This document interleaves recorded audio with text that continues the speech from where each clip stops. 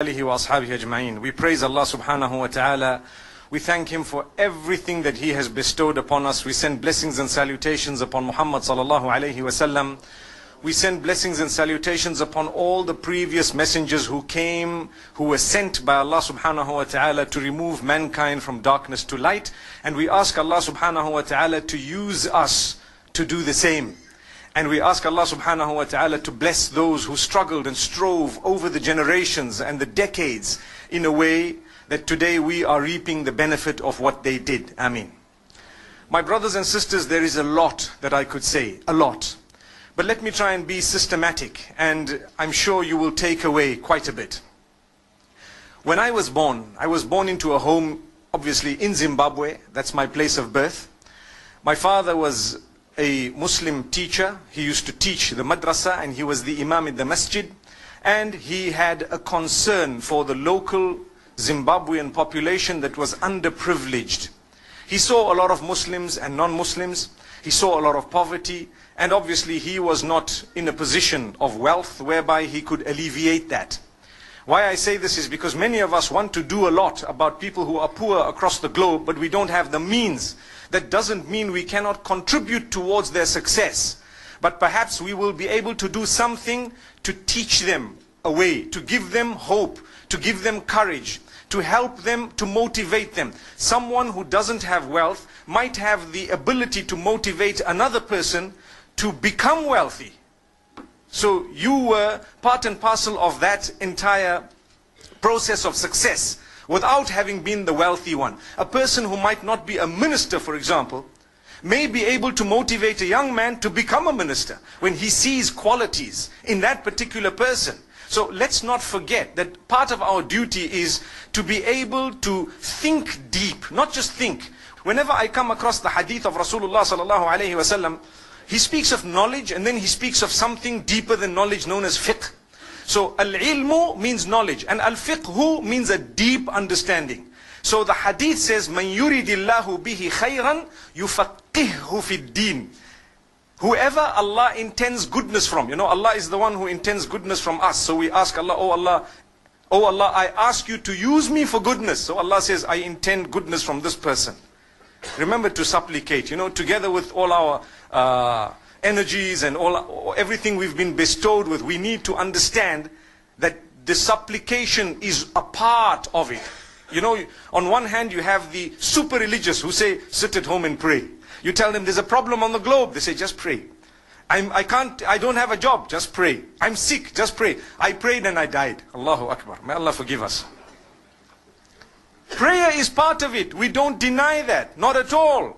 We have to pray, we will pray, but that's not the only thing. Allah gave you the capacity. Reminds me of someone on an island, stuck, and they're making a dua to Allah. Oh Allah, help me, take me out of this island. I'm stuck. And so the helicopter comes. When the helicopter comes, they call out, hey, come on. We're here. They let the rope down. Just grab hold of the rope and we take you up. No, I'm waiting for Allah to help me. You see? Allah sent the help in the form of people who came to you to take you out of it, but because of your narrow-mindedness, you understood it wrongly to think, no, I'm going to sit here, Allah Himself is going to come. Well, that was Allah who sent some people. So let's understand it this way. The hadith says, whomsoever Allah intends goodness from, He will give them a deep understanding of the deen. Not just an understanding. And I believe that that is true regarding every sphere of knowledge. Not just the knowledge of the deen, but in any field. You have the doctors, there are some, whatever they learnt at the university, that's it, and they come and they attend seminars, whatever they learn, that's what they practice. And there are others who are innovative. They are innovative. What do? They've learnt, but they continue research. They try this, they try that, they come up with something else. I know of a doctor who was a dermatologist. He came up with some products that nobody else came up with in order to solve some of the dermatological problems that people are facing. Why? Because he went slightly beyond what the rest did. That's a leader. People say, well, when you lead, it becomes very cold out there, because you know what? You're walking on your own. That's so true. One of the signs of the leaders, they will get flack from others. People might not understand you, but you're a leader. You walk alone. You know why? Everyone's walking behind you. That's what it is. You're a leader. They're all walking far behind. And when they're walking behind, they might feel lazy, some will get tired, some will sit down, some will start pointing fingers, some will say you're running too fast, some will say you don't know what you're doing. In the essence is, you are leading, aren't you? So those of us who want to be motivated by this, remember, a sign of leadership is when you're feeling a little bit lonely. When you have people who talk about you, negative, go onto the internet, search my name, you will find quite a few negative comments. That doesn't bother me. What bothers me is if they are telling the truth, I need to correct myself. And if they are telling the truth, I will correct myself. But the bulk of them are just people who, we call them sour grapes. That's what it is. Sour grapes meaning, you know what? When the grapes are a little bit high and I can't reach them, I just say, those are sour grapes. Why? Because I can't reach them. That's the reason. But they are sweet grapes, to be honest with you. If I could reach them, I would have. But because I can't, I blame the grape and I just say things. So that's why don't worry. You want to lead, you will have to face challenges. People will tell you things. That must result in your positive growth, not in you giving up. If you gave up, you were never meant to be a leader. And if you did not give up, trust me, even the sky is too close to be a limit. So, as I looked at this hadith, I told myself, you know what? I need to look deep into matters. And I invite all of you, when you study, whether it is politics, no matter what it is, don't just look at the surface. Go deep. Go very deep. The deeper you go, the more you will understand. Speak to people. Get different opinions. What did we hear the Honorable Minister say a few minutes ago? That we want the opinions, we want to have this freedom of speech. Let's hear what you have to say. The minute you block people from their ideas and their thoughts, that's when you breed extremism. I believe that. It is so correct. I'm sure you would agree that there is a discussion across the globe regarding the dress code of a Muslim woman. I'm giving you one example and there's so many other examples. So you have two extremes. One is those who force the women to cover their faces and whatnot. That is forcing. We are saying that, look, don't force. And on the other hand, those who force them to uncover. Notice the common word is force. That's the common word, force. The idea, teach and preach. You should be free to preach what you believe is right, because who knows, you may be able to convince the world to be, to follow what you have. And if they are convinced that this is indeed the best way and they follow it, you might achieve something great. But those who oppose you should also be free to air their views, because it might help you modify your view and opinion in a way that you can perhaps perfect it, or at least achieve something closer to perfection than what you had initially. Say for example, I come up with an invention. I invented, say, the phone for example, or I came up with a new type of a phone. And then I have other people in the technological field starting to write reviews about my phone. I cannot just say, these people are jealous. I need to look into it, and I need to be able to look deep enough into it to see. They are talking of the camera on my phone. How can I improve it? Is it right what they are saying? Yes, okay, let me improve it. But if I close that entire door and I don't even want to hear them and I don't allow them to even say anything, technology will never go ahead. I'll never improve. I allow them to, I don't want to use the word attack because that's the wrong word, but to have their opinion which may be negative about what I have produced, so that my product can become positive. The same applies in every other aspect in living. Remember this. So that's why when someone says something, look into it. I was saying the common factor here is force. The same applies to everything else. Take a look at the extremism that we face across the globe. I just want to give you a little scenario that we chatted about slightly just before we walked into this hall with the Honorable Minister. I tell you something. If you take a look at what happened in Brussels, absolutely unacceptable from any aspect. You are killing innocent people, men, women and children who have nothing to do with the war that you are using as a reason for doing this. Do you get the point? A lot of those who died were Muslim. Do you know that? A lot of those who died were considering entering into the fold of Islam. A lot of those who died were against the war. A lot of those who died may have not even voted. I'm using these examples because these are some of the things these people have said. the people who have perpetrated crimes, they say, no, the public are definitely guilty. They are warriors because they voted the people into power who are now attacking the nations. Listen, how do you know where they put their vote? How they casted their vote? How do you know? Even if you casted your vote for such and such a person, it does not necessarily mean that you agree with everything they've done. This is hypothetically, this is obviously from a certain angle. But for me, no matter what it was, it's still wrong. However, they say that because you attacked someone far away, we are now attacking you. I said that's unacceptable. But the point I want to raise is the problem of extremism is not only among the Muslims.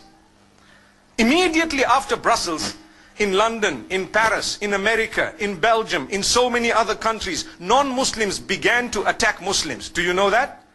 So many that the women in hijab, men who look like Muslims, men who were not even Muslim. There was a Sikh, who's, a Sikh is a totally different faith. But because he has a beard and a turban, he was attacked. By whom? By the same type of bigots, but belonging to a different faith. Sometimes not even a faith, an ideology. What were they doing? They said, you guys attacked us in Belgium, we're gonna wipe you out, we're gonna do this. There are statements being uttered even by politicians today, that we wonder what their IQ is. Someone asked me, what do you think the IQ of these people who are uttering such comments is? And I said, I don't know. They said, I don't even think they have an IQ. It's like -10. I don't know. But if you hear the statements, you get shocked. People in authority saying things that are absolutely absurd. They haven't studied. If it is human nature that if you were to punch me, I would want to defend myself. But if you were to punch me, and because I couldn't punch you back, I decided to punch someone sitting next to you, I am the fool. But that's happening on both sides, or on all sides. The reason is, let's take a look at Brussels. Like I said, those who perpetrated such a heinous crime are saying that you punched someone, now we want to punch someone else because we can't punch you back. And at the same time, after they did it, and do you agree with me, none of us seated here, and none of the vast majority of the 2 billion Muslims on earth agreed with what happened in Brussels. Do you agree? Yes. We don't agree with what happened. None of us have agreed, but you pay a price. For who? A group of people who have a warped understanding. You pay a price. Try and travel today to Belgium. Oh, what happens? You pay a price. Not only Belgium, anywhere. Apply for a visa to somewhere. See, you don't blame them for having scrutinized people a little bit more. But even if you were to get there legitimately, some of these nations, the advanced nations, the United States of America, for example, they face a problem where there are bigots who attack the Muslims as a result of the actions of a few Muslims. That's exactly how some of the Muslims attack the non-Muslims as a result of the actions of some of those non-Muslims. That's what we're saying. So, when you're a leader, you look deeper than just the statements in the media. You look very deep. It's called al-fiqhu, a deep understanding. What happens? You start asking yourself, look, we need solution, man. The solution. What is the cause? So now they start making you blame one another. As you know, there is politics amongst the sects of the Muslims. It's nothing to hide. Among the different sects of Muslims, this one belongs to this sect, that one belongs to that sect. There is always animosity, and it becomes a game just like politics, where each one wants to gain a following and each one wants to portray that they have the upper hand and so on. And sometimes they become very low in their approach. So what happens? The Muslim becomes confused. So we seize the opportunity, just like political parties. If one man made a political error, for example, and I'm definitely not speaking about Malaysia because I don't want to interfere in your internal politics. I just pray, you know what I said right at the beginning? As a foreigner, I just pray for the peace of your nation. Whatever you want to do, please make sure that the solutions to your problems do not create bigger problems. That's all I'm saying. The solutions you want for your nation, think hard, very, very hard. Because this nation is like a fragile piece of artwork that has been painted through years, decades, centuries into such a beautiful painting. Don't try and correct a little cobweb on your painting in a way that you break the entire painting. That's all I'm saying. You want to correct something, do it in a way that will solve the matter. I sit and I think about Syria, I think about Libya, I think about Afghanistan, I think about so many other nations, I think about Yemen, and I tell myself, if they sat around the table for 50 years, it would have been better than to take that nation back 100 years. People are not patient.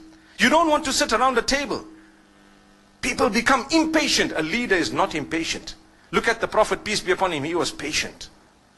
One after, he had the help of revelation of Allah. He was a prophet, but still he was very patient. When the opportunity came, yes, it happened.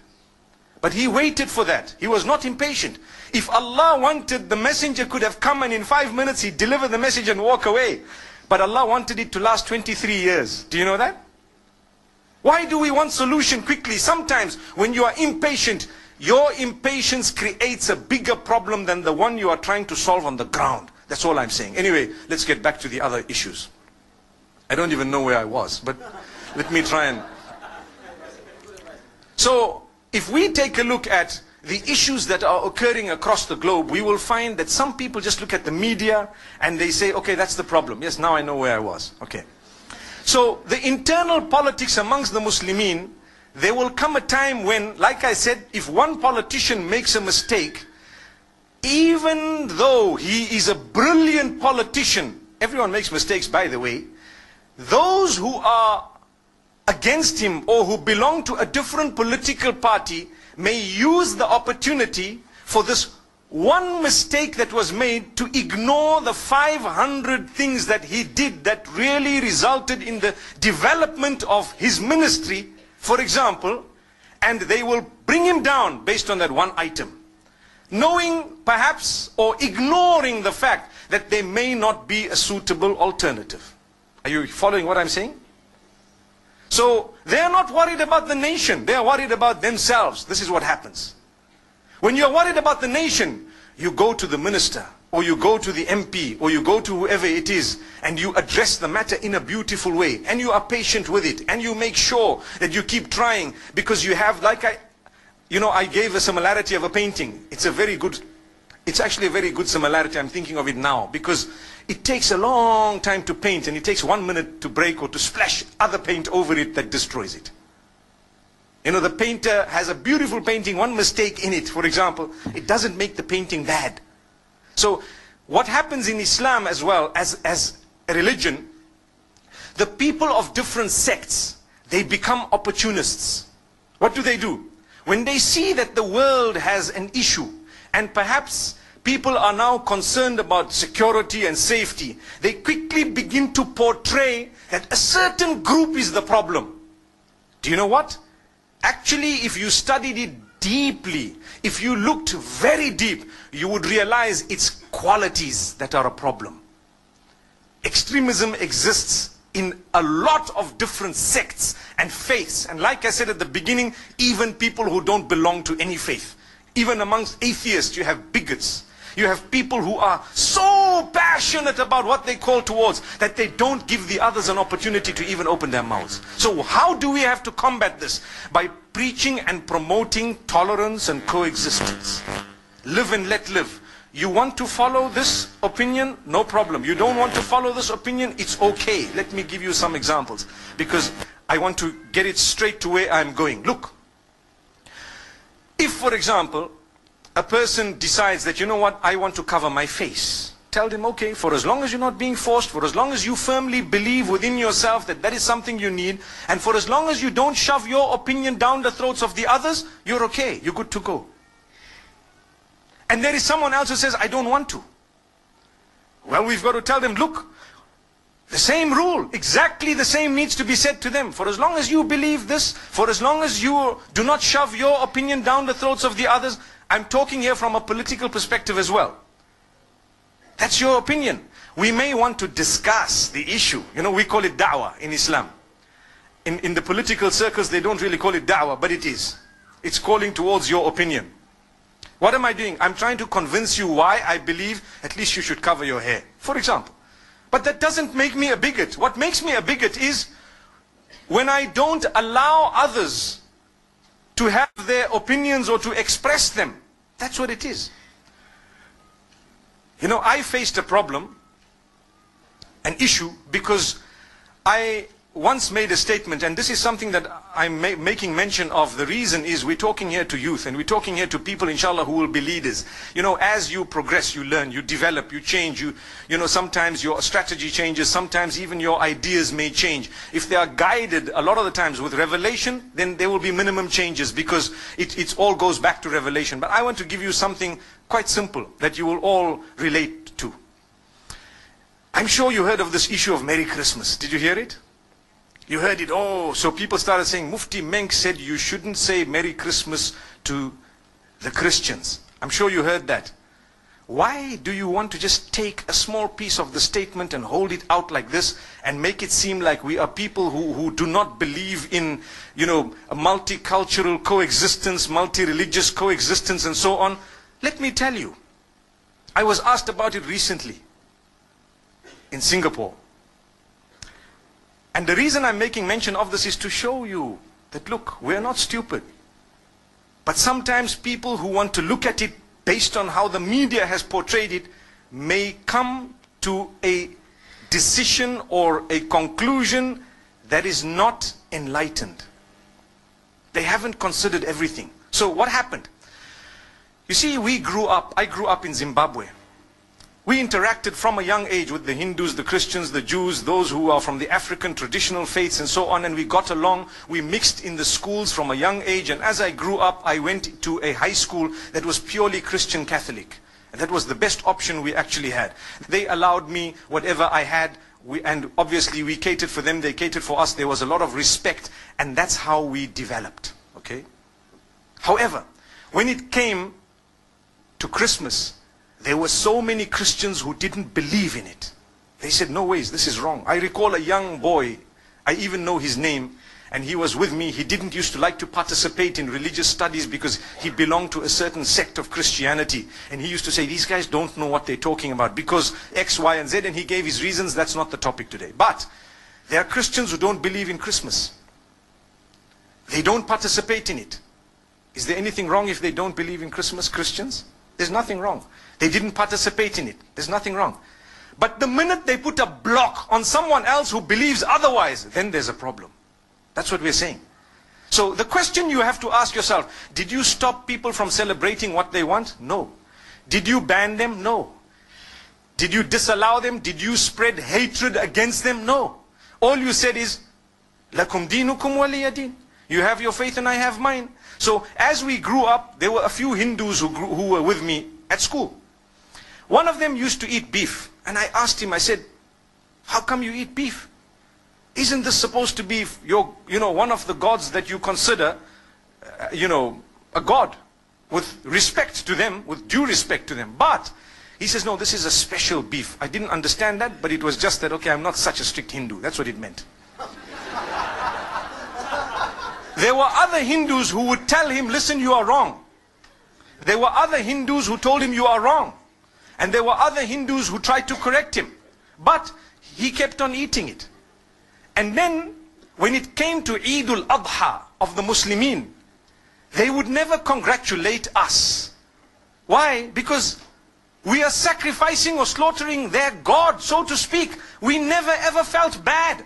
Don't expect, and please don't expect a Hindu to tell you Eid Mubarak at Eid al-Adha. Respect them and understand that what you are doing is blasphemous to them, but they've allowed you to continue. It doesn't mean they hate or they are intolerant. It just means that they believe differently and they have a separate system of belief, and it would be insulting to them to actually come onto this side here and tell you, look, as much as you're cutting my God, but well done, welcome, enjoy it, enjoy that. You don't expect it. Come on, use your brain.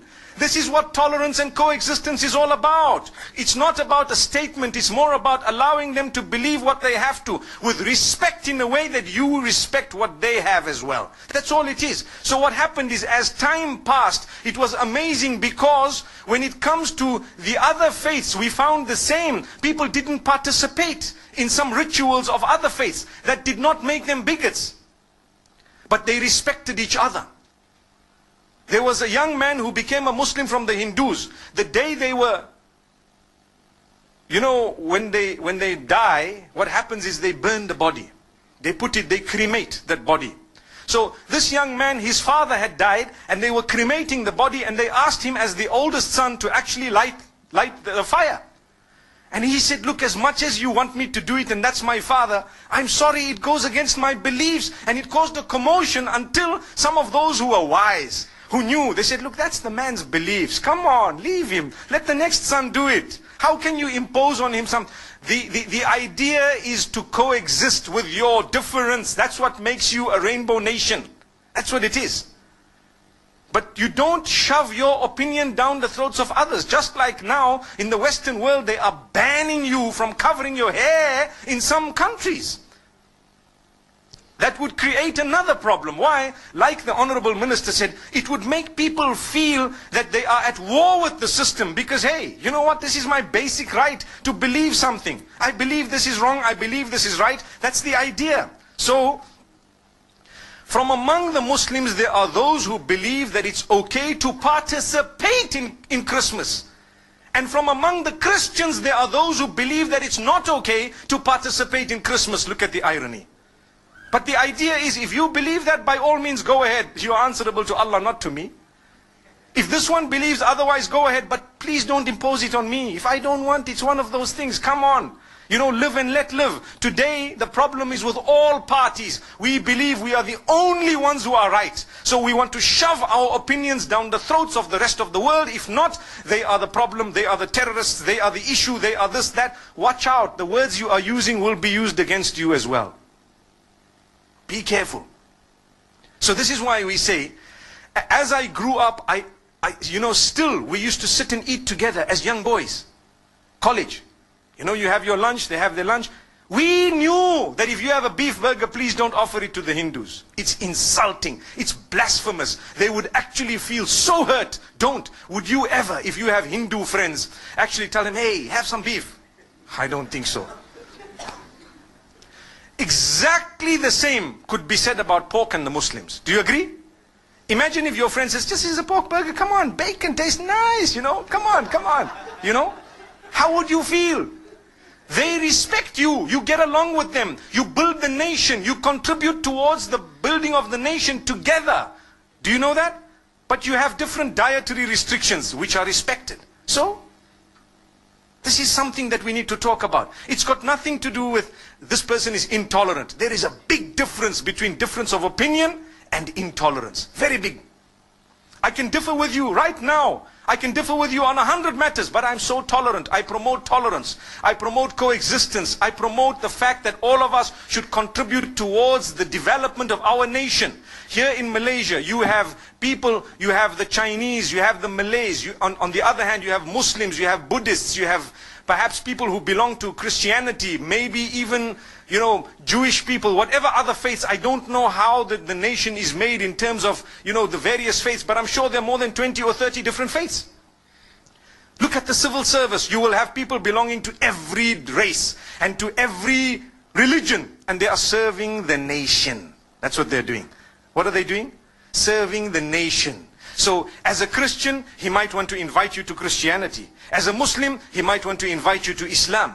As a Buddhist, they might want to invite you to Buddhism. That's part of life. Everyone engages in their da'wah.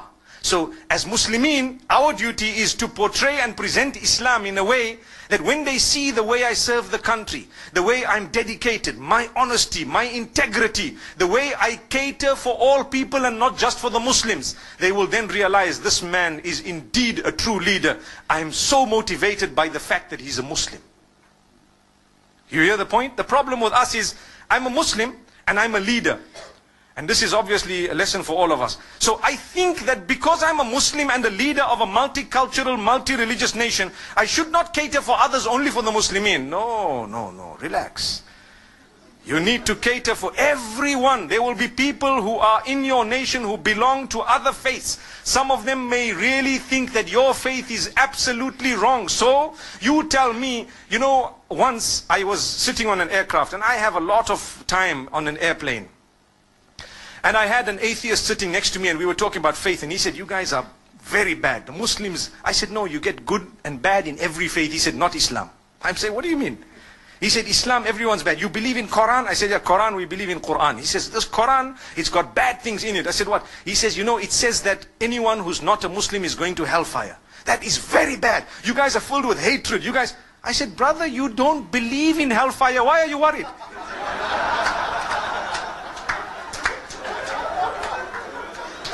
That's the irony. Atheist, he doesn't believe in the hereafter. And he's telling me we are bad because we believe everyone's going to hell. I said, by the way, the Christians believe the same, the Jews believe the same, the Hindus believe the same, and most other faiths believe the same. What about them? He said, no, but they don't have a Quran. I said, okay, this is a bigot. This is a person who really doesn't know. He is so uneducated. He hasn't mixed. I learned more about other faiths and inclinations and different types of people when I traveled the world. Subhanallah. I thank Allah for giving me that opportunity. I came to Malaysia. The first few times when I visited here, I didn't know. Every one of us is brought up in a certain environment. I was unaware of so many things. I learned as time passed. I've now got so many friends in Malaysia. Subhanallah. And I've learned so much to say, you know what? The little cocoon that I've been in all along, I need to know that there are different cultures, different ways of looking at things, people who like different things, you know, roti, chinai and whatever else. It doesn't come in Zimbabwe. It's not there. Okay, that's just an example of food. But in everything else, I mean, you know, we grow up. I'm going to let you know something very interesting. And we read Salah in a specific way. Since we were young, innocently, you read Salah the way you were taught. You get up, you're not exposed to so many other things. When I came to Malaysia, the first time I was exposed to some different things that were happening. And to me, I'm wondering, why are they doing this? Why are they? When you go to Makkah, don't you see some strange looking things? I mean, for the first time in my life, saw people who read Salah. They just come to the saf. You know what's the saf? Is the line. They don't raise their hands when they're starting their prayer. They just come and they stand. And I'm thinking to myself, why is this guy not starting his prayer? Next thing he goes into ruku'. You know, he goes in. And I'm thinking, when did he start? I didn't see it. Did you know that that is one of the opinions of Imam Malik ibn Anas? It's a Maliki Mazhab. It doesn't make him a bad person. And when he sees you doing this, he's saying, what's wrong with these guys waving hands every little while? So it's what you are exposed to. These are opinions of the fuqaha. They are juristic opinions that are valid. They're not bad. But you won't know, you will think this is bad because you're ignorant, you haven't mixed, you haven't interacted sometimes. And sometimes there are matters of culture. So someone asks, for example, you know what? I have my culture and my faith. Which one comes first? Oh, what a crucial question. It's a crucial question because people need to know the answer. And there is a very enlightened answer. Enlightened answer. A beautiful answer to that. Look, I tell you, we have cancelled a lot of our culture because as we became educated, we realized that some of it was wrong. I'm not talking of religion. Here, what I'm just saying is, I'm not talking of religion, just the culture alone. I give you some examples. The issue of how we've treated our women. For example, culturally, slowly but surely as westernization took over, I'm not talking of religion, we began to delete things. You know, in Zimbabwe, the age of majority at one stage was 14, they moved it to 16, they moved it to 18, and now they want to move it to 21. Why? For many, many reasons. So people start picking on the fact, they say, you know, at the Prophet's time, oh, they were pedophiles, astaghfirullah. They married very, very young people. You know what? I always tell them, the enemies of Muhammad, peace be upon him, never ever raised the issue of the age of the spouses. Why? It was the norm of the time. At that particular time, in your culture, it was norm at a certain time for people to marry much younger. Because why? They were mature, not only sexually, but even, you know, mentally. They were mature at a young age. Today, you have someone who's 25 years old and they're not even mature. Do you agree? I hope they don't shift the age of majority to 25. My son is so upset because he read an article in the newspaper saying that the driver's license age is going to be shifting to 18. And he was always banking on the 16. And he was so upset because he's about to turn 16. And then he tells me 2-3 days later, I found out that it only applies to those who were born after a certain date and I'm safe. I said, okay, you're lucky. But this is how it is. So we change things that we were used to because new things come about. Not necessarily the faith. Now when it comes to the faith and religion, they have a beautiful relationship. What is the relationship? We believe that you take the goodness from the culture. Any part of the culture that does not contradict and go directly against the faith, you will still keep it, still have it. A lot of, you know, when you see someone, you say, this guy is cultured. What does that mean? He's got manners, he's got character, he's got some deep-rooted, beautiful ways and habits. That's what I would think it means. But if they have bad ways, do you say he's cultured? You wouldn't say that. So, it's religion that actually came in and confirmed that all the good that you are doing should remain. That's what happened at the time of the Prophet ﷺ. You know, people say when you accept Islam, you must change your name. Have you heard that? Have you ever heard that? Please just say yes or no. Okay. Now, go back to Muhammad ﷺ's time. They didn't ever change any names besides those names that had bad meanings. Have you ever thought of that? Abu Bakr was Abu Bakr even before. Umar was Umar even before, radiyallahu anhum. Uthman was Uthman even before. They didn't change us. Only those that had bad meanings, they were changed. And one or two exceptions. But it became our culture where, Mary, yeah, you must change it. Ah, but that's my name. Okay. Yes, it's not wrong to change a name, but don't let that become an obstacle. This is what I'm saying. And now you go back to culturally, people will still believe you're not a Muslim until your name is changed. Do you agree? That's what people believe. So religion is telling you, stop snatching people's identities away. You know, you have Paul. He could be a Muslim, he could not be a Muslim. Alhamdulillah. How do I tell? I tell by the fact that I see him in the masjid. I see him with Islamic habits and characters. He eats halal food and so on. That's how. Because there are people with Muslim names who are far away from Islam. That's the point I'm raising. So subhanallah, you know, when we grow up in a certain society environment. Sometimes there will be a difference. I'm just guessing, but the guess is probably right. There will be a difference in culture from the people, or between the people from the north and the others from the south. And some from the east and some from the west. Difference in culture. So what happens? Some of these cultures make it so difficult to get married, for example. And then we start saying, you know what? Culture comes before faith. You know what? I'll be honest with you. Culture and faith go hand in hand. If there is anything bad that is happening, delete it because it is bad. That's what it is. Like the issue of marriage. It's become so difficult to get married. So it increases sin. That's what we've been speaking about. The convention we had the last 2 days, the Straight Path Convention. One of the points that came out of it is, every time you make something halal difficult, you are making something haram easy. If you help your children get married and the cost is not so much. I know as a marriage counselor for the last 16 years, there are so many marriages that they go to take bank loans in order to have a massive party. The marriage is broken 1 year down, but they are still paying the bank loans for 3 years. How's that? Whereas if you had a simple function, you know, you made it easy, they would be married, they would have children, they would have responsibility. I have another issue. There are people who say, you're not allowed to marry until you own a house and a car and you have this and you have that type of a salary. Yet, the parents themselves, when they got married for 20 years, they didn't own a house. Our parents, you know, youth here, by the way, you were saying youth, you know, some of those who are grey have made their way in. I've always found that with youth programs. When you say strictly youth, that's a greater invitation for others to come, you know. So they argue, so what is youth?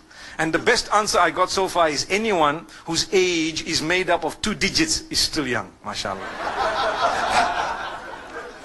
That would mean from 10 all the way to 99, alhamdulillah. So if you're 99, you're still fine. But if we were to facilitate and make things easy, subhanallah, it would really result in goodness on earth. Like I was saying, our age group, our parents or perhaps our grandparents, when they got married, some of them couldn't afford shoes. Do you know that? Some of them didn't really have houses. Some of them never had proper jobs. They were not so wealthy. But now that we've arrived at an age of materialism where everything is to do with money, do you know what? The poor guy is 21, 24, he wants to marry. And we are making it so difficult. We're putting conditions. You must have this, you must. He needs to be responsible. That's what it is. Same applies to our leaders. You are the youth. What do you need? Responsibility. The hadith says, إِذَا أَتَاكُمْ مَنْ تَرْضَوْنَ دِينَهُ وَخُلُقَهُ فَزَوِّجُوهُ. When someone comes to you, their level of deen and their level of character is good, let them get married. That shows us that they have the characteristics of leadership. You are dedicated, number one. You are focused. You know which way you are heading. And you are responsible. Your character is exemplary. The problem with today's leaders, and mashallah, I'm so glad that I've met the Honorable Minister, and he's actually what I thought he would be, gauging from social media. Because you have people sometimes, the minute you have a ministerial post, the minute you have some form of qualification, the minute you've crossed a certain threshold of wealth, it changes their attitude. It changes the way they carry themselves in such a way that they become arrogant. They become inaccessible to the rest. They create a barrier and a distance. They are no longer worried about the masses because they've arrived where they wanted. And that was all it was about. The hadith says, Sayyidul Qawmi Khadimuhum. The leader of a nation, if you want to know who he is, he's the one who actually serves them the most. So in position of authority, you will serve more than anyone else. You will be humble, you will be just, you will come out, you will reach out to everyone. Those who agree with you, those who don't agree with you. I was telling you at the beginning of this lecture that I grew up in Zimbabwe. You know, my father, I was so fortunate to witness what he did. As I was young, there were people who spoke against him. They worked against him. They lied about him. They tried to make his life difficult. And every time he would call them, invite them home for tea, talk to them, try and sort the matter out and see. And I was a little kid. And we would say, but why are you doing this? These guys, they don't like you. He said, look, this is what life is all about. Minimize the fronts of conflict that you have. A true leader will minimize, the fronts that they have where people are against them. I can solve the problem. Go and keep on speaking to them. And I've seen so many people come and praise him later. Recently there was a man who made us cry. Old man. He came home and he says, look, I don't know. I may die anytime soon. I've got a health problem and I want to tell you. And he was speaking to my father and we were there.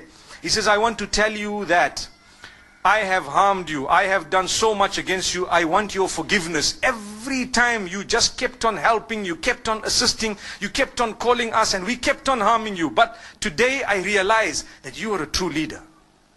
And by the way, my father's achieved a lot in a short lifespan. He's still there. Alhamdulillah. May Allah grant him goodness. But what I learned is dedication. Continue working. When you have a deep concern for your enemy, oh, then you're a true leader. You're a true leader. Why? I have a deep concern for the one who doesn't like me because I know that if I pray for him, I try with him, I reach out to him, I may be able to, contribute to positive growth for all of us. The minute I channel my energies to attacking one guy whom I can solve the problem with, I am wasting resources that could be channeled towards the development of the entire nation. That's what it is. So this is why let's think very deep. Let's think very carefully. May Allah subhanahu wa ta'ala help us. I told you at the beginning I have a lot to say, didn't I? And I've spoken longer than I expected to speak. I apologize for that. But at the same time, inshallah, may Allah grant us humbleness. May Allah grant us humility. May He grant us genuineness. May we really reach out to people, not just Muslims, but people of other faiths as well. Understand them. Let's have this live and let live policy. Like I was saying, it's not an issue of Merry Christmas. If you want to participate, you participate. You don't want to participate, you don't. You believe it's okay, that's fine. You believe it's not okay, that's fine. It's all up to you. It's you and Allah subhanahu wa ta'ala. You want to preach this way, you may. You want to... But don't promote hatred. Don't promote violence. Don't promote intolerance. That's what develops extremism. We need to thank Allah subhanahu wa ta'ala that we have open minds. We will live and let live. We will allow people to have their opinions, to incline in whatever way they want to incline, on condition that they don't trample upon the toes of others. They will afford us the same. Like I said, and just to clarify it, I am never ever offended when someone doesn't wish me Eid Mubarak. I'm never offended. And you know what? What do I say to my Christian friends? Well, have a happy holiday, season's greetings and so on. I've still done the same thing, but I've just borne in mind that I have a faith. There's nothing wrong. And like I say, there are people who may disagree. There are scholars who will also have another opinion. By all means, that's also a good opinion. I didn't say it's not. And I didn't say you're not allowed to follow it and I'm the only guy. But why shove down my throat an opinion that I may not have yet seen the light regarding? And why should I shove my opinion down theirs? No, it's a matter of discussion. That's all it is. And it doesn't make us bad in any way. And I believe if we think that it makes you bad to have an opinion that is honest and that is not trampling upon the toes of others, then we're heading in the wrong direction. We should listen. We should understand, tolerate. Look, it doesn't mean that we want the solutions to the problems that are facing the Muslims, so we must water down Islam. No, Islam's been in existence for so long. People are saying in America, okay, because now I need to live in America, I'm taking off my hijab, I'm taking off my skirt, I'm taking off my trousers, meaning I'm taking off everything. What are you going to walk with? Naked? Even if you walk naked, they will still brand you, mashallah. Even the youngest from amongst us is dressed the best, mashallah. Alhamdulillah. So you don't have to give up your faith because of people who have a warped understanding. No. Continue teaching the people that, look, I'm a Muslim. For example, I'm a Muslim. And I'm a good Muslim, I'm a devout Muslim, but I'm reaching out to you. I love you. There are sects among the Muslimin. We get along. That's how it should be. We should be getting along. We should greet each other. This business of labeling people kafir is one of the roots of the problems we have. And that does not exist only with one sect. Trust me, it exists with many, many sects. When you have a difference, you know, this one's a kafir. Why? For what? Why use heavy terms? Obviously, this might be understood by the Muslims more than others. But we know it's a problem because the minute you label someone with these labels that are so heavy, do you know what will happen? It creates a sense of going back to some rulings in the hearts of some of the Muslims. And you know the ruling of apostasy, for example. Some of them have made mention of some harsh rulings. The problem is the people start taking the law in their own hands. That's where the problem is. A few days ago, I saw a clip on YouTube. There is a singer called Junaid Jamshed. I don't know if you heard that name. What happened to him is, he's a Pakistani. In one of his talks, he was a singer. And he turned to the deen and he became a little bit more serious about his faith. But still, he was promoting something, saying something. In his statements, you know, we are human beings. I'm sure we have a slip of the tongue now and again. It's normal. Look, I'm speaking to you without a paper. So it's definitely possible. In fact, I would have slipped up here and there, either linguistically, I might have said one or two things, I may not have finished what I started and so on. It's normal. Human beings, that's what we are. Someone picked something and said, this man is blasphemous against Aisha radiallahu anha. The man apologized and he did it publicly and he put it up on all forums. But 2 days ago, he landed at the airport in Lahore and a group of Muslims with big beards, they started beating him up. And they broke his glasses and they were hitting him. And he ran away as big as he is. And why? They said he's a kafir. You know, he's an insulter of the Prophet. The man apologized a long time ago for the slip of the tongue. It was a statement that he made. He said something about Aisha radiallahu anha, whatever it was. And he acknowledged, look, it was a mistake. I read a narration. It was a false narration, whatever it was. But they beat him up. Those are the ones who are listening to the others who is sitting back in their little parlors, calling this one kafir, that one kafir. What happened? As a result, the public took the law in their own hands to hit him. There's a difference of opinion, leave the man. But he apologized on top of that. And still, what was the root of that? It was because someone somewhere called him a kafir. That's what it is.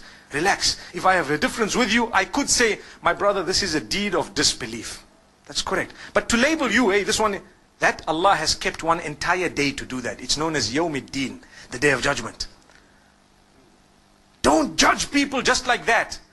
If people were non-Muslim and they accepted Islam, or people were sinful and they came to the right path, remember there would also be people on the right path who later become sinful. It could be. So don't be judgmental. Try and contribute positively to everyone. Try and reach out to all. If you see something wrong, there is a way of correcting it. Think and think deeply. Not just shallow. Think very deep. People are generally good.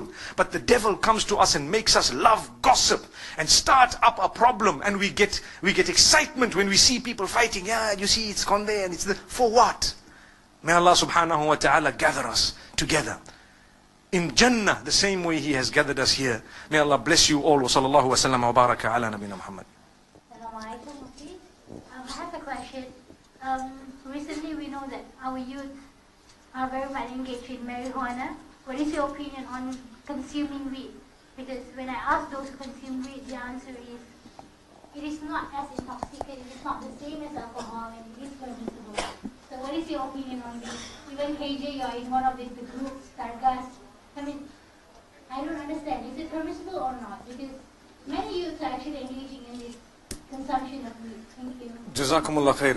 Bismillahir Rahmanir Rahim. I'd like to answer that question from two different angles. One is from a medical perspective.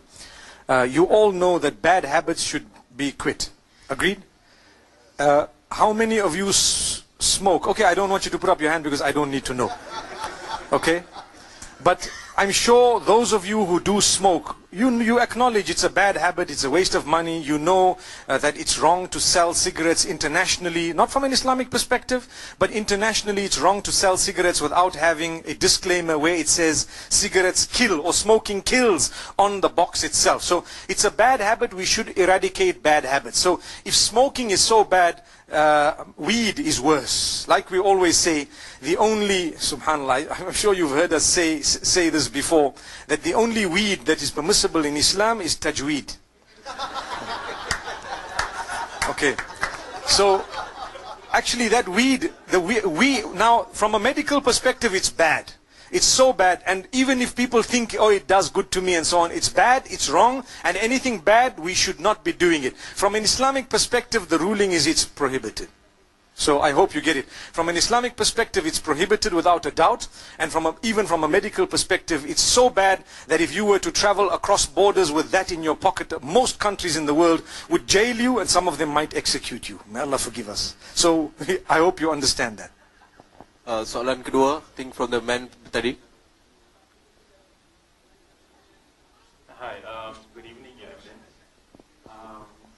Firstly, let me express my gratitude. I'm a non-Muslim, and I've been for countless summers. I'm a Christian, and this is by far the most powerful one I've ever been to, and thank you so much for that. And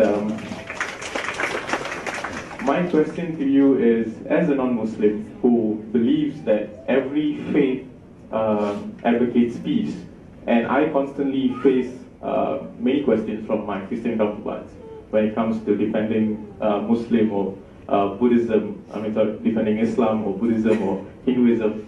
I sometimes have this question where you say that Islam does not promote terrorism, but all terrorists are Islam.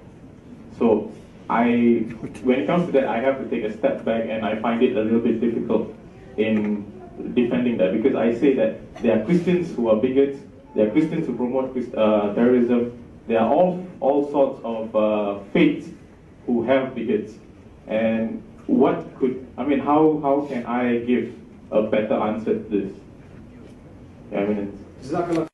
Much. I think what's important for us is to learn and to read and to understand and to see. What has happened in the world is crime is perpetrated. If it is perpetrated by anyone who is not a Muslim, it's called a crime. And if it's perpetrated by a Muslim, it's called terrorism. So it's just the word that they've changed. So terrorism, the new definition of it, and I'm sure they might put it in the Oxford Dictionary if they were truthful, the new definition of terrorism is crime perpetrated by Muslims. You see, so that would exclude all non-Muslims, and I say this because we read the press. We know what's happening in the media.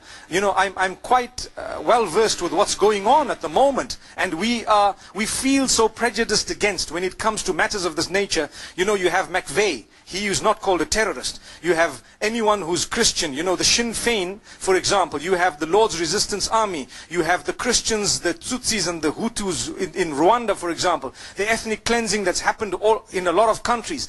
These people have massacred millions of people, but they're not called terrorists. Why? Because there is some form of normally people say don't just feel pity on yourself by saying things. But there definitely is some form of an agreement to tarnish the image of Islam. And I never used to believe this. I used to think, you know what, these theories and all that, they're wrong. But one thing that is quite clear is Islam is still the fastest growing religion. You know that. I don't know if you're aware of it. And this people cannot understand. They asked me yesterday or the day before, why is Islam the fastest growing religion still? And I tell you the reason that I feel, having spoken to a lot of the women, because the bulk of those who are entering the fold of Islam are actually women. When they feel that we've now been enslaved in such a cunning way that we don't realize we're enslaved. They used to be naked a long time ago. You know, Robert Mugabe is the president of Zimbabwe. So he said, or you know, we all know that he stands for morals and values, and he's very strict when it comes to certain things, and he doesn't want to budge when it comes to certain issues, right? Now, I'm saying this in a good way, that many years ago, the colonialists came to Africa. They found them dressed in feathers and leathers and skins, and they had spears, and you know, the traditional African dress. They told them, you are backward, you need to cover yourself. So they covered themselves. 200 years later, they told him, you are backward, remove the clothing once again. So now when they are going back to being dressed in less than what they used to be dressed a long time back, they are being told you are liberated. And yet in the middle, they were honestly saying dress, because when you dress, you are liberated. So what is it? So what's happening right now is the women who are becoming fed up of being enslaved by the makeup industry, for example, so enslaved that they cannot even walk out of the house without having spent 400 ringgits on the face. It's a reality. And they can't walk out. They can't without this and without that. They start thinking to themselves, hang on, how come we've gone back to the Stone Age where we've taken out all our clothing and we're dressing for a male-dominated environment to soothe the eyes of the males? There was a time when we wouldn't dare tell a woman, you're looking gorgeous. I'm talking of about 40, 50 years ago. No one would have come to my mother and say, oh, you're looking lovely. She would say, hey, shut up. You know? But today you say, you're looking lovely. Thank you. Oh, thank you. Oh, wow, we'll actually put it up, we'll like it. Oh, someone acknowledged me, you know. Because it's all become this issue. So people start feeling this. And what happens is they realize, let me cover up. Let me become truly liberated. People must know me for my contribution to the nation. People must know me for my service to the rest of humanity. People must know me for my character and conduct, not just what I look like. So what happens is, when the people who studied what's going on the globe saw that as much as Islam is being portrayed in a negative way, it's still growing so fast. To be honest, words started coming out that would only depict Muslims. So terrorism is an act done by Muslims. Like they say, there was a man, you know, for example, it's just an example that's given online, and I've read it, where a man saved a dog, right? So people said, oh, this man saved the dog. What did he do? The dog was on the highway, and he ran after the dog, and he saved the dog, and he actually brought it to safety. So there was an article saying, wow, man saves dog, and so on and so forth. And then they found out he was a Muslim. And what did they say? They then put a headline to say, a terrorist Muslim disturbs the peace of a dog trying to cross the road. Come on, come on, come on. Now this is just an example, obviously. It may also be hypothetical, but at the same time, it goes to show that even the Muslims understand that that word terrorism is abused. Look, we are approximately 1.5 to 2 billion Muslims on the globe. If Islam was actually a terroristic religion, nobody would exist. They wouldn't exist because, can I stand up? You are a non-Muslim. Agreed, my brother? Do you feel safe in this room? MashaAllah. You feel secure, don't you? We're all Muslims around you. Remember that? MashaAllah. May Allah subhanahu wa ta'ala bless you. I think I've just made my point. Shukran, shukran. Thank you so much. Hello. Assalamu alaikum. I'm just curious about democracy. Yes, democracy is a way of Islam. And how about Shura? Can you explain, because I'm not sure about the concepts. Jazakallah. Democracy is a term that is used. We need to understand what is meant by it. And what I've noticed is over time it's also being modified. it's being modified. So Islam has a system that's not modified, it's there. Shura is something that is quite close, whereby you seek the opinion of the majority of people. But in Islam, the difference is there needs to be qualified people to be able to seek guidance from. So if I would like to participate in a shura, the people that I seek guidance from must be qualified in what I want to ask them about. You know, I cannot ask a person who's a plumber about someone else's heart disease. I need to get a doctor. And on top of that, I need to have a doctor who is genuinely concerned about the cause. Let me give you an example about shura. If I were to get married, and I wanted an opinion about a certain girl, and I want to ask someone, you know, is it worth it or not? I need to ask someone who knows me, perhaps who may know her, but who has a genuine feeling for me. Because if that person doesn't have a genuine feeling for me, they will intentionally give me the wrong opinion. You know, if there is a guy who's eyeing out the same girl, he will tell me, very bad idea. Don't, she's a bad woman. And 2 months later, the two are getting married. And what did I do? I asked opinion. So the shura also has a lot of restrictions or rules and regulations. It's not just I sought opinion, but it goes to show that the opinion of others counts even in Islam. That's what it goes to show.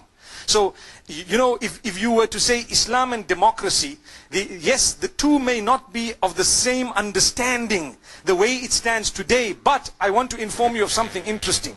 Many years ago, in one of the countries, there were 10 political parties, and there was the election happening, and the party that came into power had 30% of the vote, and the other 70% was scattered through the other 9 parties. One had 5%, one had 11%, one had 12%, one had 8%, whatever else it was. So we were looking at it and studying it, and we were saying that, look at this democracy, it's brought into power someone who only has the support of 30% of the masses. 70% of the masses don't want them there, but they are sitting there. Later on we got to hear that no, you have the runoff and you have various other ways of ensuring that the majority wants this person. But then what you're doing is you're minimizing the number of candidates. So I'm voting just because, yes, it's a runoff, I only have 2 choices, for example, I have to make one of the 2, but in essence I wanted a third person. So there are a few things that could be there that still will be modified as time passes with the democracy that we know. Similarly, in different countries it's practiced differently. And what I've learned is, in some nations it simply doesn't work. You know, some nations where we have a culture of a different nature, and in particular I'm referring to some of the Arab nations where you've had, you know, chiefs and kings and so on. If you were today to replace that with the Western style democracy, you would have what's happened in Iraq, what's happened in other places. That's what you would have. Because what happened, people said Saddam was a dictator. Look, I was quite younger at the time, but later on, what happened today, there are so many people who fought for the removal of Saddam Hussein, who will confirm and tell you we would rather have been under his rule than what's happened today. I'm just saying this. I'm not saying I said it. I'm saying there are so many people who fought for the removal of Saddam Hussein, who say that, you know, what we are witnessing today, we had a better life under Saddam. So a guy like me would sit and look at that statement and think to myself, well, what is it? Maybe they were not educated, maybe there was something else. Or, like I said in my talk, we went to solve a problem in a way that created another 10 problems. So, yes, we do have a connection, we do have an overlapping, and we do have areas where the religion and that do not see eye to eye, but one cannot condemn the other completely. We take a little bit from here that fits there and a little bit from here that fits there, and subhanallah, like I say, I wouldn't like to interfere in the internal affairs of your nation, and that's the reason why I don't want to tell you don't do this and do that when it comes to matters of this nature. I would like to ask, we in Malaysia we live in a multicultural society, right? So sometimes even the Muslims, they also do prohibited things, like not wearing hijab or drinking alcohol or going to a club or concert even so. So how do we convey to the non-Muslims if they ask, why do Muslims do that? Do all the prohibited things?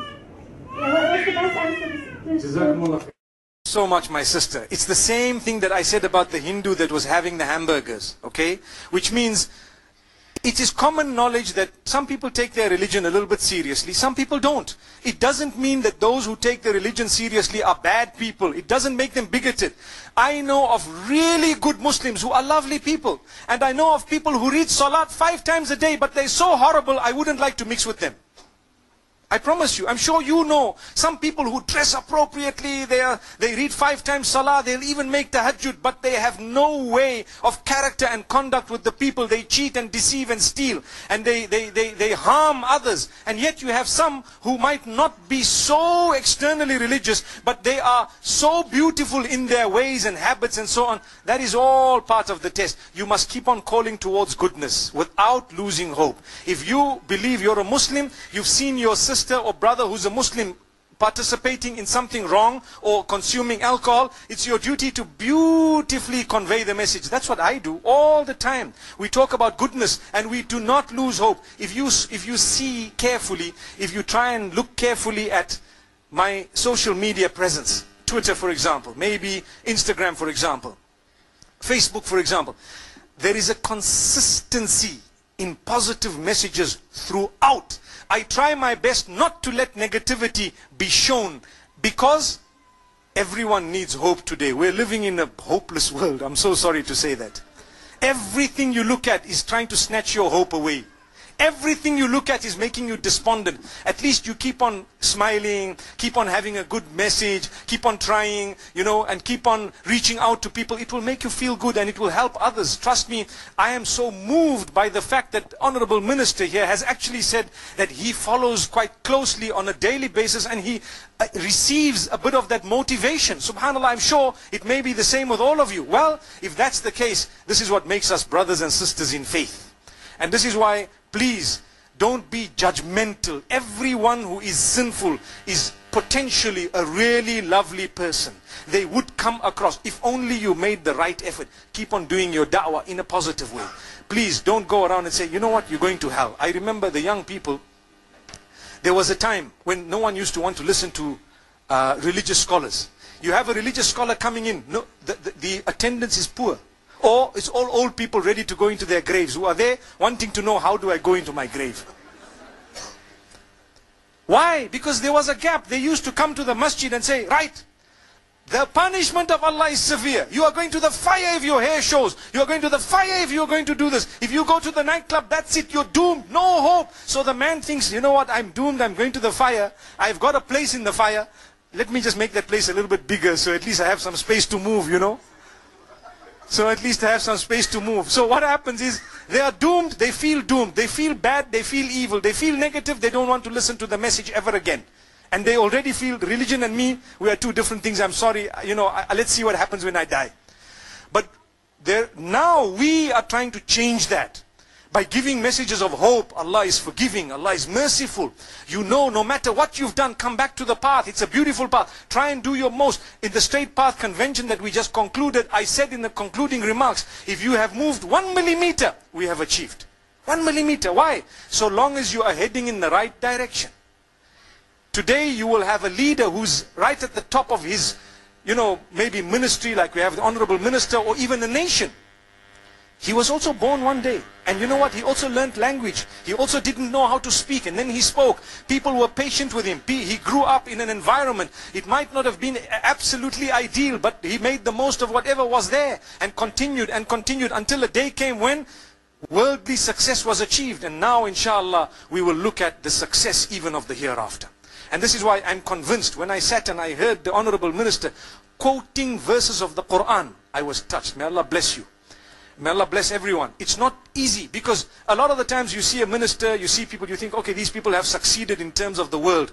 But perhaps they may not really be bothered sometimes about the hereafter. That is changing. They are bothered about the hereafter. They want to reach out to people, to be able to quote accurately. It wasn't just inaccurately, accurately. Verses of the Quran is something that motivates a person like me. The only thing is, I will coach him about how to intonate the verse, inshallah. So, the next time you hear him, he will recite that verse in a melodious way. And then you can nod your head and say, Mufti Menk. MashaAllah. May Allah bless you guys. May Allah bless you. Let's have patience with one another. Barakallah fiqh. Next question ada tadi the sister kat depan tadi. Assalamualaikum warahmatullahi wabarakatuh. How to reach out to people who think, some of them think that Islam are only for Malays, and some of them even use that to save Islam as a reason for them to be racist.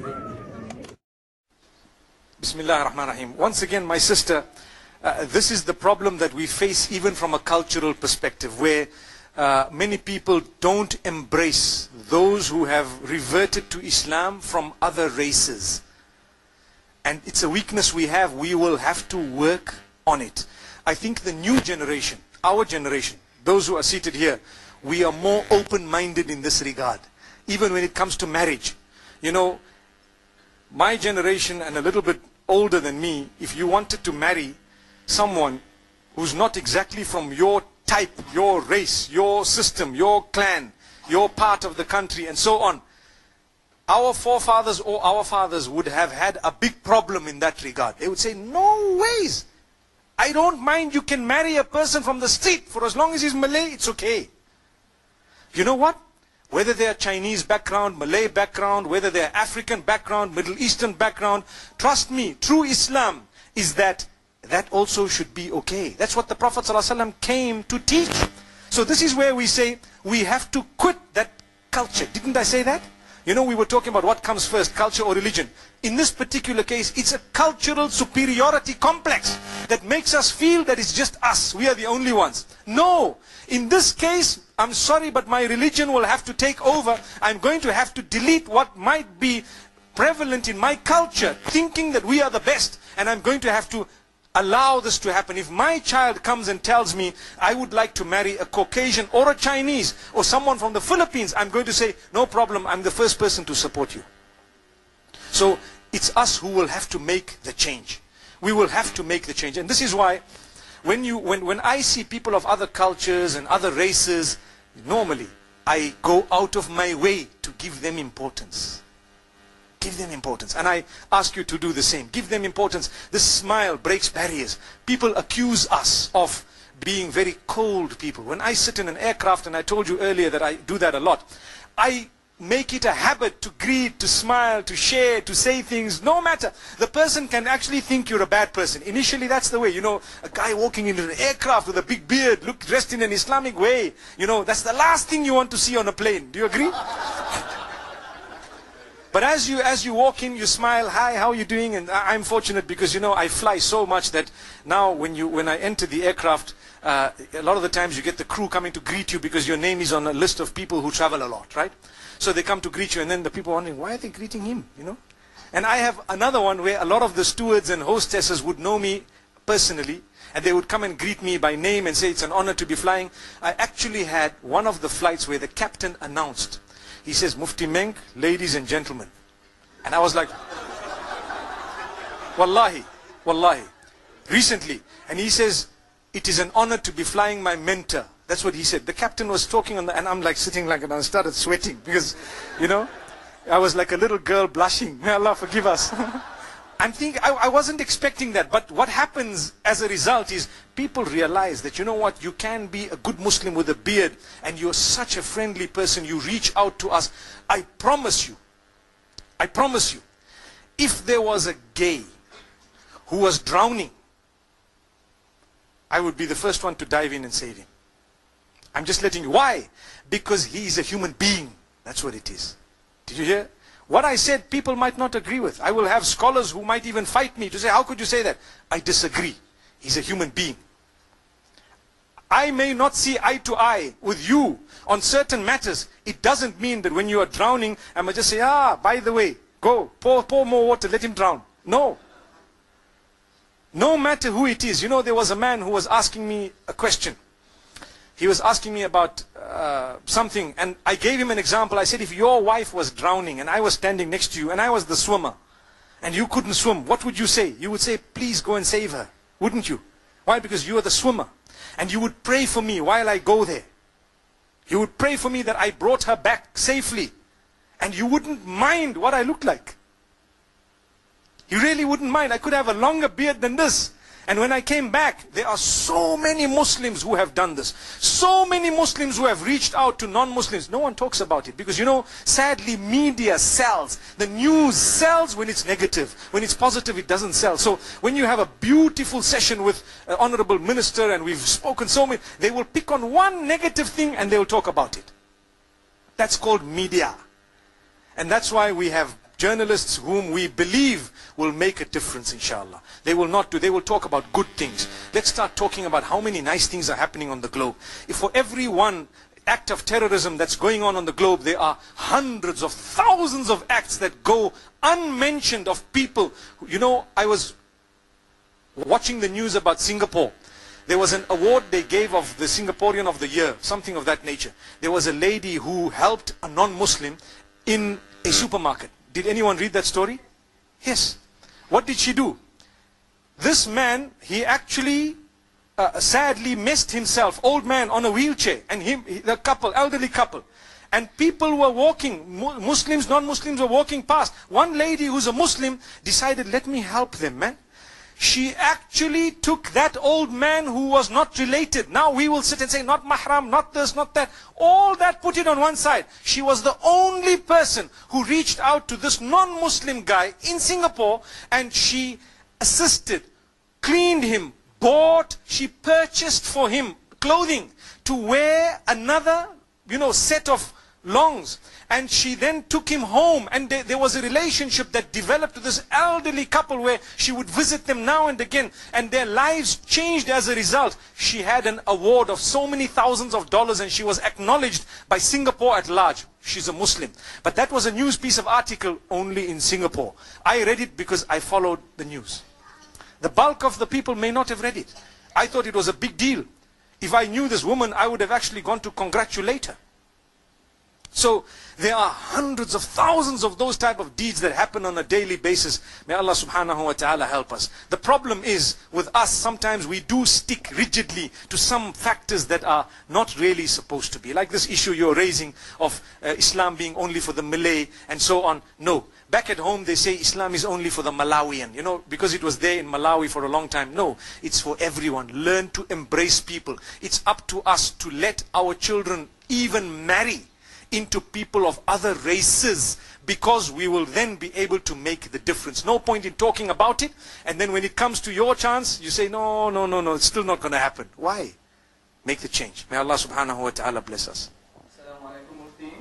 One of the major problems happening especially in this country is the act of labeling someone as Wahhabi and the other parties reclaiming themselves as Ahli Sunnah wal Jama'ah. So the situation is, I used to follow one of the well-known ustads in this country and always quoted his words. But I encountered some Facebook pages attacking him being one of the Wahhabi and proved with some screenshots of his wordings. But both parties are holding Islam as their religion. So what happened is, it creates doubt in my mind towards the ustads. So can I seek explanation for this issue? Thank you. I didn't want this catch question, but anyway, it's the last one, so let's go for it. As much as I wouldn't like to address the matter, I have to. Okay? Let me explain something. It's not an issue of Wahhabi, non-Wahhabi, what. People have been here for years on end. It's an issue of intolerance. It's an issue of extremism on all parties. I believe every ustaz makes mistakes, without exception. Take the good from all of them and leave the bad. When someone preaches hatred against another, discount it, and if you have the opportunity, go to them and tell them, please, don't talk about other people. I want to ask you a question, and I'm going to stand for this. You know who I am, right? I'm a brother of yours in faith. Have you ever heard me talk bad about another person? MashaAllah. MashaAllah, the innocent have borne witness. Do you agree? Why? I have so much of goodness to share with the world that I don't have time to worry about others. Come on, come on. Those who talk about others don't have something to present themselves. I am busy doing my work.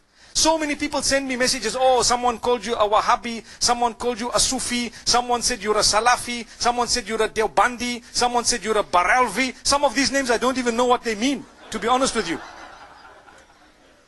I was waiting for the day they said someone call you a chocolate man, because that's true, you know.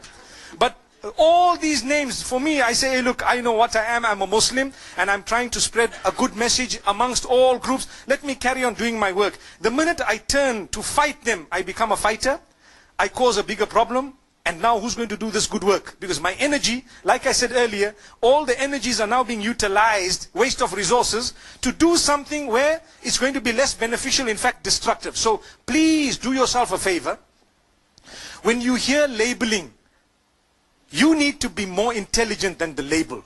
You need to rise above it and tell yourself, whatever good is coming from this person, I will take it. Whatever bad is coming, I will discount it. The reason is, even if you belong to one group, it does not mean the ustazas of your group, everything they say is right. They will also say wrong things. You will have to pick it up. And it doesn't mean that there is a Christian across the road so they cannot teach you something good. I have had people who taught me mathematics and geography and biology and sociology and English language who were Jews and Christians and Hindus and people who belong to other faiths. I took from them whatever I had to and I left whatever I didn't. You follow what I'm saying? So when you go to the university, you will have a lecturer who might be gay, for example. You know, I'm not talking about this nation in particular, but maybe in Europe, okay? You take from them whatever you feel you need to take from them and leave the rest. I'm there to study petroleum engineering, for example, or whatever else. I took whatever I had to and that's it. And I respect them for having given me what they did. That's humanity. The problem with us is, the problem is all over. We all are guilty of labeling others. This one is this. Let's understand. It's qualities that make us or break us. You have a bad quality. Look, I'm sitting with people. I don't need to know what inclination he is or I am.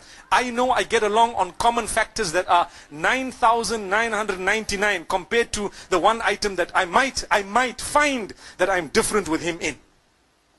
You know? So this is why I say, let's not allow our nation to crumble based on this labeling that's going on. Take the good from everyone and leave that which is not good, no matter where it's from. May Allah subhanahu wa ta'ala grant us ease and goodness. May Allah bless your nation. May Allah subhanahu wa ta'ala grant you strength and growth. And may whatever issues you may be having be resolved in the best possible way that results in the true growth of your beautiful nation. Jazakumullah khair. Wa sallallahu wa sallam wa baraka ala nabina Muhammad. Wa akhiru da'wana alhamdulillahi rabbil alameen.